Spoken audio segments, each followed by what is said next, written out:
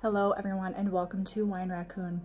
Today we have Horse Heaven Hills Frostbitten.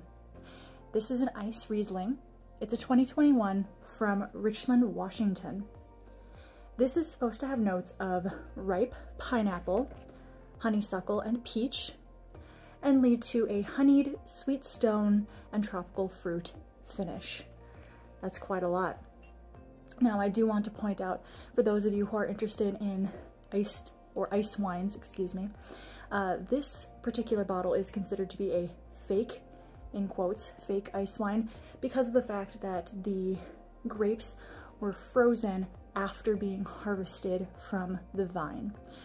I am thinking about doing a whole non-review related video on that subject because I do think it's actually quite fascinating. So if that's something that you'd be interested in learning a little bit more about, drop that in the comments below. Let me know.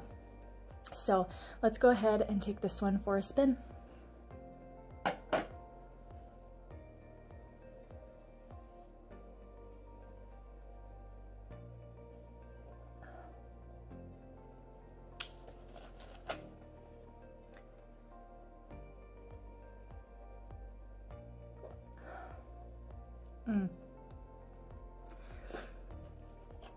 If you've watched my videos before, you know I love sweet wines. This is no exception. Ice wines are dessert wines, so they are incredibly sweet, and the whole process of how they make it is the reason why these are so incredibly sweet. The first thing I get is a very beautiful sweet peach flavor on the sides of my tongue. It's really, really nice. And you get that honeysuckle on the back sides of your tongue. Very, very nice.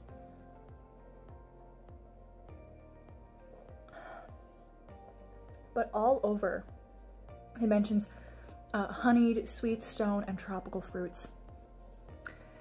It has that bit of, I think it's because of that sweetness, it lends itself to, it's like honey provided that sweetness.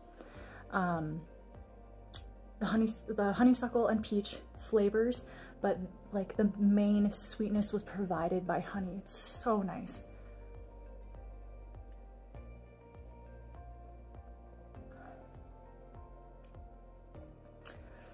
You do get a little bit of that pineapple, which was the first flavor mentioned, on the tip of your tongue. It took me a couple sips to kind of get it, but I think I do.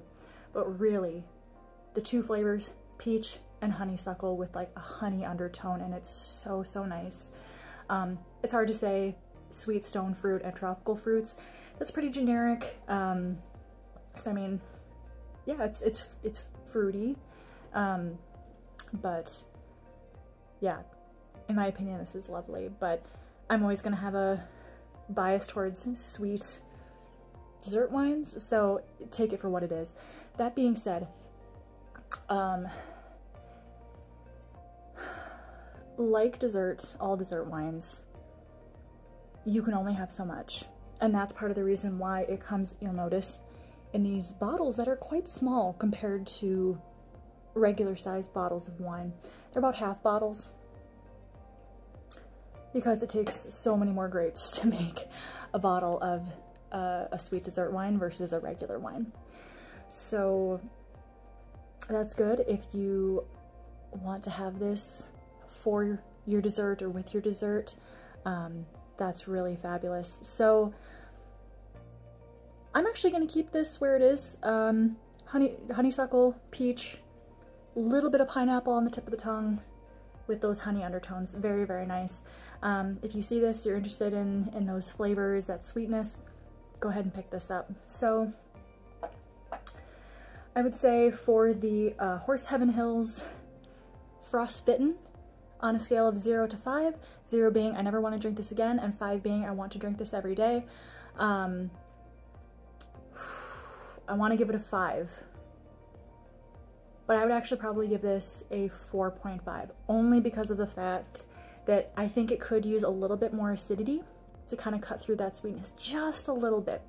It is, you know, a little heavy in the mouth. I don't want to say syrupy because it's not obviously that heavy, but it can be. So a little bit more acidity I think would help to cut through that sweetness just a smidge.